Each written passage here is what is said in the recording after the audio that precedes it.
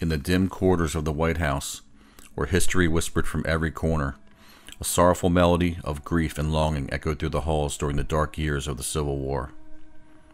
Mary Lincoln, the First Lady, was engulfed in a sea of despair after the loss of her beloved son Willie in February of 1862.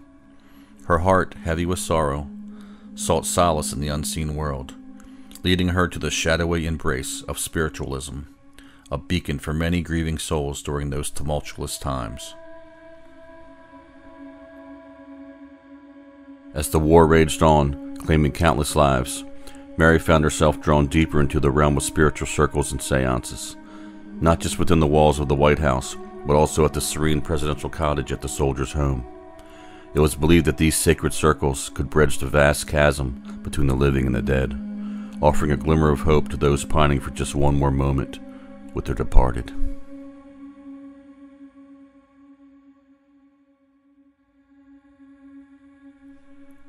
One chilly autumn evening, under the soft glow of candlelight, Mary, alongside a small group of trusted confidants and a renowned medium, gathered around a modest table in a secluded chamber of the White House.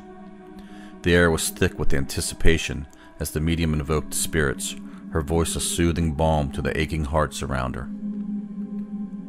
The flickering candles cast shadows that danced along the walls, as if spirits themselves were swirling around the room.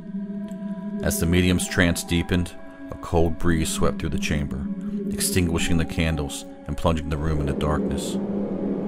A palpable sense of another presence among them sent shivers down their spines.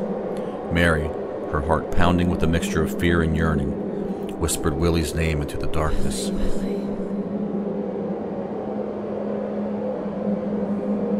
In the silence that followed, a soft, ethereal voice filled the room. Mother. It whispered so faintly it was almost a sigh carried by the wind.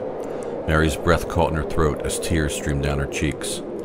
The voice, filled with the innocence and warmth she remembered so well, spoke of love and reassurance, telling her of a peaceful existence beyond the veil, free from the pain and turmoil of the earthly realm.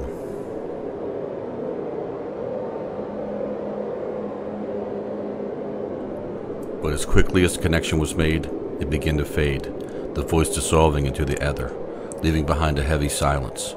The medium, exhausted, relayed a final message from Willie, a promise that he would always watch over his beloved family, a guardian spirit in their times of need. In the days that followed, Mary's encounters with the spirit world became the subject of whispered rumors and wild speculation throughout the capital. Skeptics dismissed her experiences as the desperate illusions of a grieving mother, while believers saw them as proof of the soul's immortality. Yet for Mary, the séances offered a fleeting connection to Willie, a balm for her shattered heart.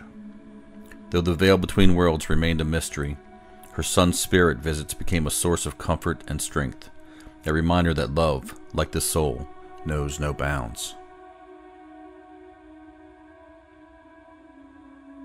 And so the White House, already a storied place, gained a new layer to its legend, a place where the veil between the living and the dead, thinned by sorrow and longing, allowed for brief reunions, whispering to the world the enduring power of love and the eternal bond between a mother and her son.